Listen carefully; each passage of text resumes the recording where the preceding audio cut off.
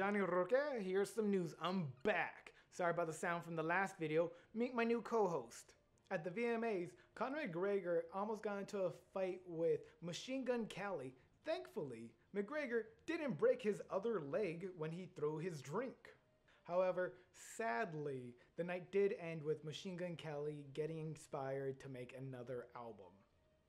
California just had another recall election, and Gavin Newsom is still governor, sadly, mostly because the Democratic Party held California Democrats hostage by not providing them another option to choose from. That's like, hey, who do you want? The parent that hits you or the parent that doesn't feed you? Your choice. And another reason is because Larry Adler, Gavin Newsom's biggest opponent, said that slave owners might be owed reparations. I think that's a line out of Uncle Tom's Cabin 2. Here, take your cabin back. All I need is a tent. Thanks for everything.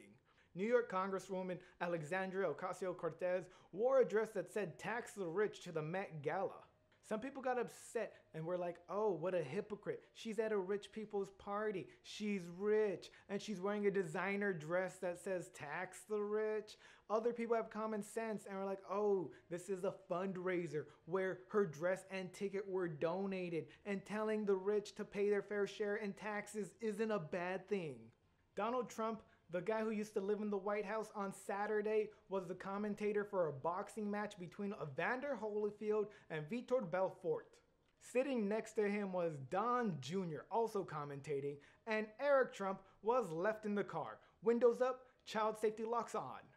Boxing commentary isn't the strangest thing an ex-president has done. Starting a coup is probably the strangest thing an ex-president has done. But this is Donald Trump. This isn't even the strangest thing he's done this week. A Chinese state-run newspaper said that warships could be soon swimming by Hawaii. America released a statement saying, hey, we stole that fair and square years ago. You keep your hands off Hawaii. It's one of our stars now.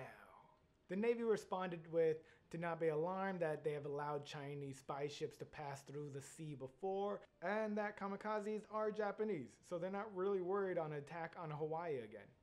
Thanks for watching. Here's some news. I'm Johnny Roque. If you like me, remember to like, subscribe, share. If you really like me, you can Venmo me money, or you can do both. That'd be awesome. Hell yeah, thanks for watching.